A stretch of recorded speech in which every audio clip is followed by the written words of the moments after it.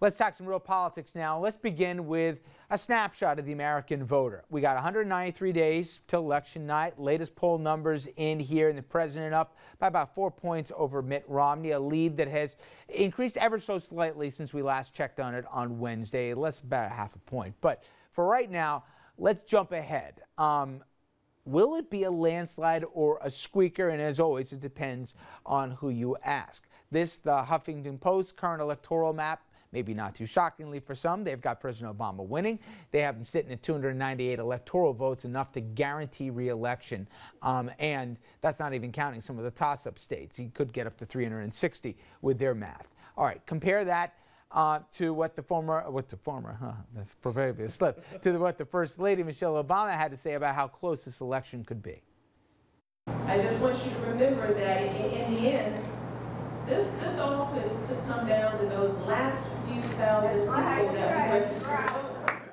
A few thousand votes here. Now, for a third opinion, let's go to, well, a radio personality many of you may have heard of. There's nobody that's going to run to Barack Obama who's not already there because of policy, because of track record, because of competence, because they want more of it. Not one single person wants any more of this. I think Obama's going to lose in a landslide. Okay. So HuffPost predicts Obama in a landslide. Limbaugh predicts a landslide. Michelle Obama says it'll be a nail-biter. Dom, I'll start with you here. Is it too hot, too cold, or just in the middle? What do you think? The First Lady is dead on accurate. This thing could very well come down to a few thousand votes in a battleground state. Anybody that thinks that President Obama is going to walk away with this is complete fool's paradise. Oh, we get hanging Chads again. No Chads, no. I think it's going to be close in the popular vote. I don't think they're going to be split by more than 3 or 4 points, but I think it's actually going to be more of a landslide. I think it's going to be Obama.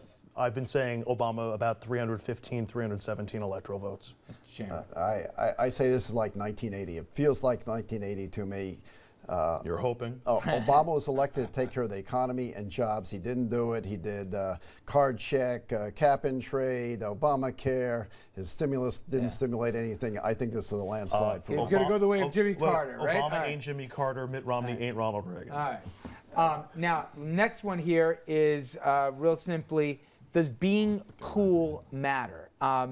There's this back and forth about this, and the president, more personally popular than Mitt Romney. Every single poll has got that one at least by a landslide, thanks in part to TV appearances like this one. Jimmy, POTUS stands for President of the United States. He's the POTUS with the most stuff.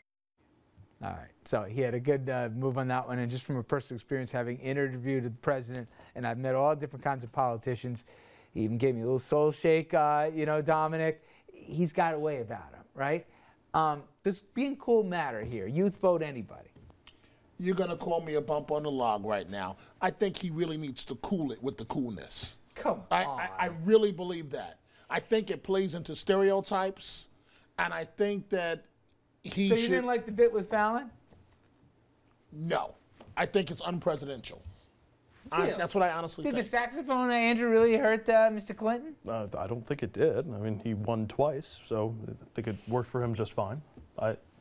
Forget the style. People want jobs. But do you think it, unpresidential? Do you think it hurts him that he's got a... I think it's absolutely neutral. People care about their own situation.